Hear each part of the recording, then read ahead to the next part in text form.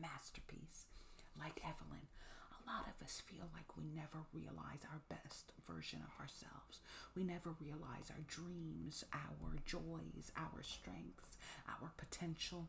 And this is a multiverse film about what it means to be the worst version of you, trying to become the ultimate version of you. Created by the Daniels, it is one of the best films of the year. A lot of people think it will win an Oscar. It certainly deserves it. I think that Ki Hu Kwan, who plays Wayman, Michelle Yeoh as Evelyn, Stephanie Hsu as Joy, all three leads absolutely deserve awards. They were fantastic because this is such a unique film that asks them to be, do all kinds of action stunts, cry, laugh, be funny. They had to go through such a range of emotion because ultimately this is a tale of someone realizing that her worst fear came true. She did not become the best version of herself. Now what? And I think that speaks to us, especially in this weird post-COVID, not post-COVID world of what could I have been? Did I really try hard enough for my dreams? Is there still time? Can I do better? Why do I feel so guilty for things that I don't even know if I did them, if I could do them? Why do I feel culpable for a world that I don't feel a part of? And the Daniels, they made Swiss Army Man, which is one of the funniest, most original films as well. And this film really feels timeless. It is one of the best films of the year, but it goes beyond that because I will watch this film 10 million times again and always feel impacted by it because I don't know if we ever stop judging ourselves. If we ever stop seeing our life as something we survived and then dissect how we could have survived better, rather than seeing it as something to admire that we survived, and then trust because we survived that we can live. And that is Michelle Yeoh's Evelyn's journey. When we meet Evelyn, she's so bitter. And a lot of people are bitter right now. Actually, with that being said, let me pluck all those cords of bitterness away from you because that stops us from reaching our potential. So often, it's because we're so angry that we didn't do before or that we didn't do things right the first way or any way. We don't try again or try for the first time, actually. So,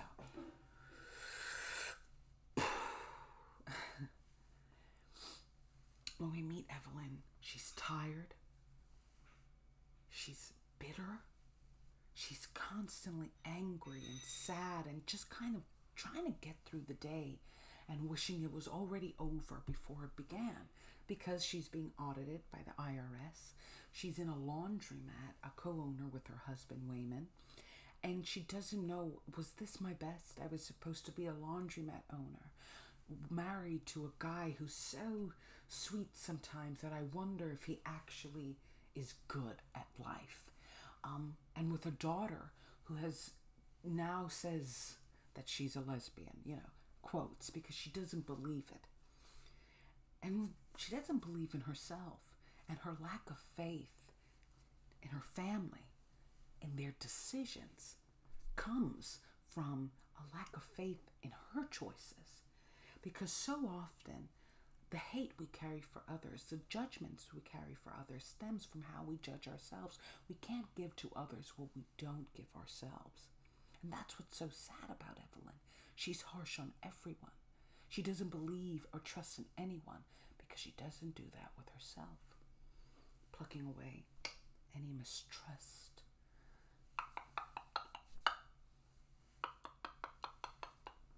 I just want you to digest what I said. She doesn't believe in herself, and that inability to believe in herself is why she doesn't believe in anyone. And we all have relationships in our lives. We all have people in our lives that we doubt, that we push away because we are so far from ourselves within. Waymond, played by Ki Hu Kwan, who is so sweet, is probably my favorite character because all my life I've been a kind person. And kind people aren't considered to be warriors. They're not considered to be strong. Often because of my kindness, people have tried to push me, try to test me, try to see if I can be steamed over rather. And he puts it so beautifully. I'm a warrior. I just don't fight with the same tools. When we think of war, it's sword versus sword. For him, it's sword versus a rose. And sometimes people are so stunned at what you brought to the fight, so stunned by its beauty, by its difference, that they actually do put down their weapons.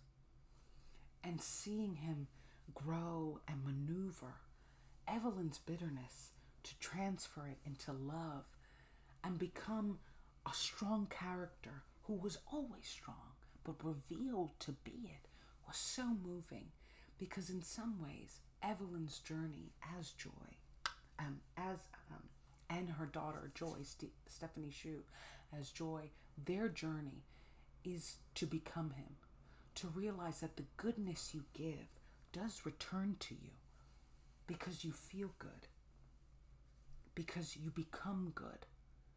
And there's no question or doubt about whether good is here because you are here. And all those who try to test you fail because they don't change you. You are just a good person that because of their negativity became stronger.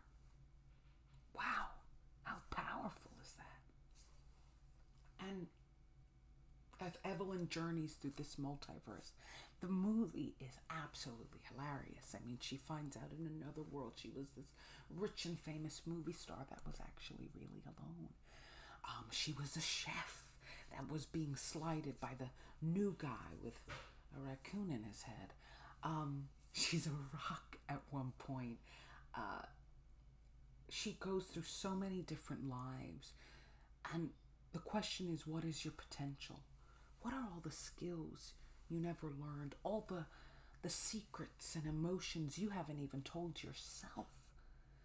And watching that is so moving. Because what it teaches people is that you are an endless universe. Don't worry about the multiverse, about all the different versions of you, because they're already within you.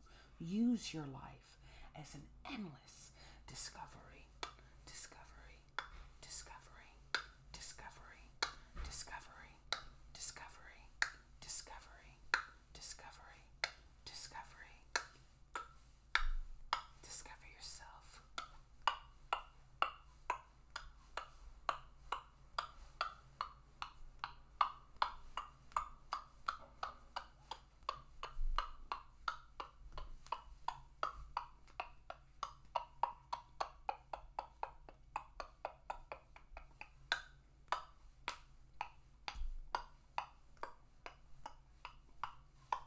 Alright, now I'm going to infuse you with some clear quartz for healing and some carnelian for courage. Oh my god, that was so good. I hope you felt the good vibes.